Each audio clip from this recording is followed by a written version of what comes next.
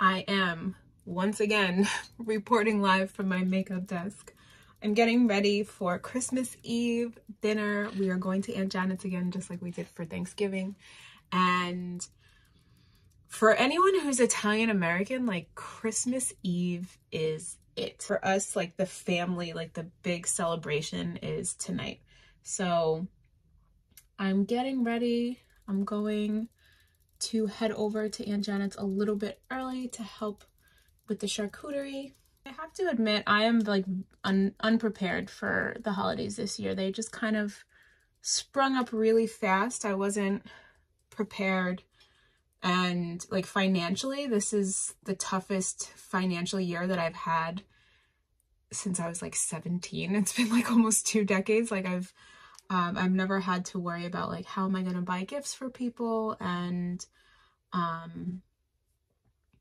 this year that was real for me. That was something that you know, I wasn't able to get people what I wanted to get them. And I know it's not about the money that you spend. I'm so lucky to have such a great family, and I'm not to say that we're perfect. You know, we have our fair share of shit that, you know, ups and downs and egos and fights and disagreements, and you know, nothing's perfect, no one's perfect. But at the end of the day, what I have with my family and like what I'm going to have tonight and the love that's going to be around the table, I don't want to cry because I'm about to put on my makeup, but I know I'm so blessed to have that, and that's what's most important. And this year has really been like a big reframing of, you know, not relying on money to be the source of the happiness for the holidays, and to also put creativity into it. I made everyone an eye cream because that's what I could afford to do. It's just different this year than it has been for me. So leaning into that and allowing that experience to happen, allowing those feelings to come up this week. I talked about it a little bit on Twitter. I had a lot of shit come up this week. I also talked about it in my video from last Friday, talking about the ego. I had a lot of ego stuff surrounding that whole financial stuff. There's also a lot of personal relationship stuff that came up for me, and this week was a really hard week. I see the light at the end of the tunnel, but the past few days, the past week really has been had been really rough. So it didn't leave me a lot of time to prepare for Christmas, and I'm normally someone who wants to have all her presents wrapped and under the tree by like the 10th or the 15th, the latest, and I'm still wrapping today. So that's crazy to me. This is the reality I'm dealing with right now. It actually looks a lot better than it is because that tissue paper is covering a bunch of stuff. But yeah, I am unprepared this year. I also talked about it in my entrepreneurial journey. My first job ever was a gift wrapper at a collectible store around the holidays. So I happen to slay at Christmas wrap. I am the Christmas wrapper. I am so good at it, and I really enjoy it. Like, I enjoy putting it together. I always like find pink Christmas wrap. Actually, I'm dreaming of a pink Christmas is what I like. I like pink Christmas. I lived in Miami for quite some time. I like flamingos and palm trees for Christmas, so that's reflective in my Christmas wrap. I'm excited to eat. This is my favorite meal of the year. We look forward to this day all year. Yeah, we're Italian American, so it's not super traditional. It's called the Feast of the Seven Fishes, and we eat a lot of fish tonight. That's what that's about. There's like some of my favorite foods and some of my favorite people. You know, I love my family, so I'm very excited. I'm excited to bring you along with me and show you some of our traditions. And just to celebrate. You know, we have our health, we have each other, we have food, we have homes. You know, there's a lot of not good things going on in the world right now, and I'm not going to harp on them, but I know I'm not the only one experiencing financial troubles. You know, that's been hard for a lot of people this year, talking about having each other and our health. You know, people lost a lot of loved ones this year, and it's been a year. So just really counting the blessings that we have instead of focusing on, you know, what I don't have, which was something I had to do all week. I really sat in my feelings all week. But I'm glad that I was able to allow myself that space, because I talk about feelings. I talk about feelings a lot because it's so important to feel our feelings and not push them away. If we push them away, they start to come up in a lot worse situations for us. So it's really important to allow the feelings to come up and to feel them, but to not identify with them. Like, I let my feelings come up that I didn't have the money and all those frustrations that came along with it, but I didn't allow it to create my reality. I didn't become like, woe is me, and I didn't really fall into the trap of being like, oh, I'm broke, I'm gonna be like this forever. This is a temporary reality for me. I know that. So just allowing myself to feel what it felt like without letting it pull me into a depression or pull me into worse feelings about myself. I have a lot of things to feel good about myself for. So I want to make sure that I focus on those things, the good things, and give myself the space to allow those good things to come up. And, at the same time, living in the world that we live in, it can't all be love and light all the time, especially in the world that we live in. So allowing myself to have the experience of not feeling so great about myself, and, looking at some of the choices I've made that led me to here, and reflecting on where maybe I was hurting myself and where I could maybe do a little bit better in the future. I'm not doing full-on curls today because I just don't have the time. So I'm just doing a little bit of curls because a little bit of curls is easy.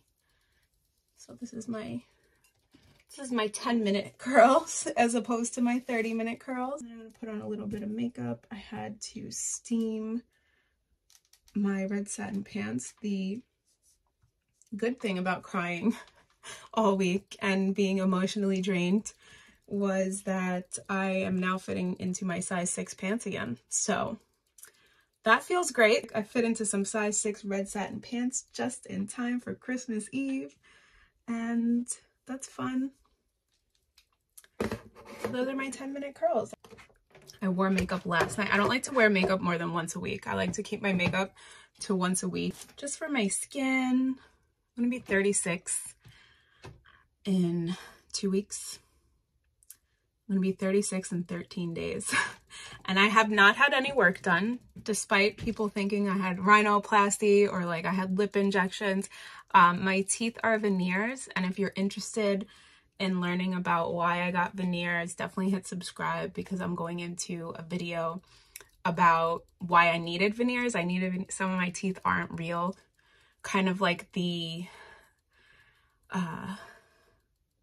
trauma that was surrounding that was a lot. There was a lot of stuff that was surrounding my teeth. Yeah, definitely hit subscribe. I'm going to talk about how I have the best dentist in the literal world. He is amazing. No one ever believes that I have veneers.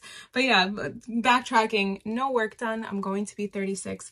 A big part of that is because I don't wear makeup a lot. And what happens is, like, makeup clogs your pores, and a lot of this stuff is just made with terrible ingredients, and it fucks up your skin, and then you have to wear more makeup. And then what I found was that, like, I was wearing makeup a lot, and then I didn't like what I looked like when I didn't have makeup on. And that made me really sad. So I stopped wearing makeup. I fell in love with my natural face. And now when I put makeup on, it's like an enhancement as opposed to like when I don't wear makeup, it being scary. And I think that's a big thing that has helped me just like with self-love and growth and acceptance, is just accepting my face as is and putting more stock into skincare than makeup. It sets like unrealistic expectations of ourselves, of others.